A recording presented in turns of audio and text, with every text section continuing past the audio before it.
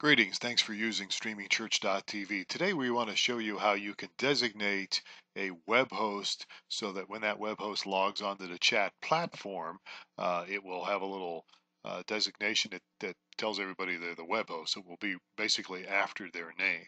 So the reason for doing this is it's just kind of good. Number one, we recommend that you have a web host, whatever you want to call it, a church online pastor, somebody that will greet people when they log on, somebody to monitor the chat, somebody to answer questions, to pray with people.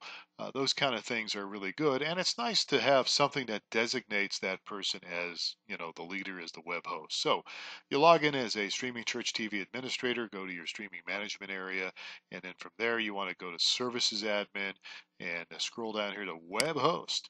So when you click Web Host, you can designate different web hosts. Here are two people already designated, and you just add a new web host.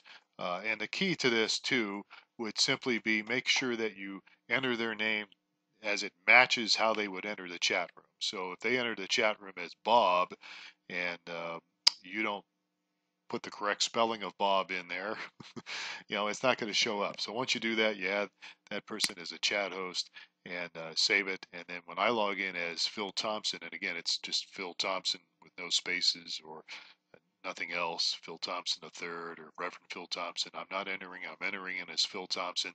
It will match up, and then it will say when I go in the chat, it will designate me as a web host, and that kind of helps people identify who they might ask specific questions to.